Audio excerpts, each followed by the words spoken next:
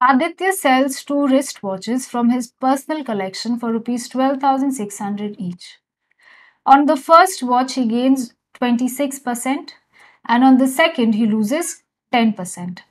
Find the overall gain or loss percentage. So let's take both the watches as watch 1 and watch 2.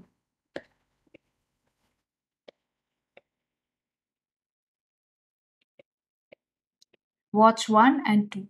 In case of the first watch, Aditya earns a profit of 26%. So a 26% profit would mean 26 by 100, that is 13 by 50.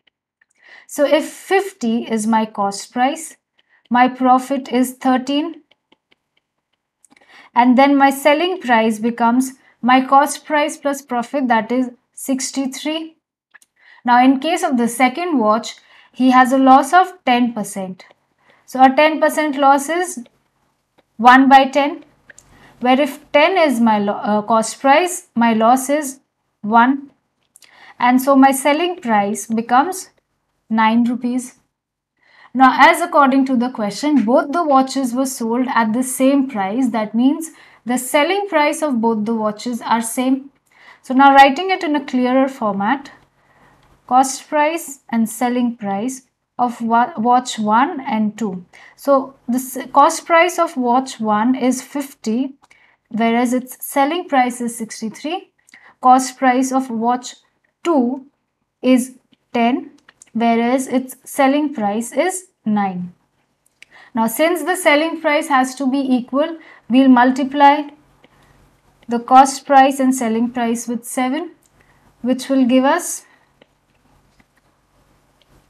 as cost price is 70 and selling price then becomes 63.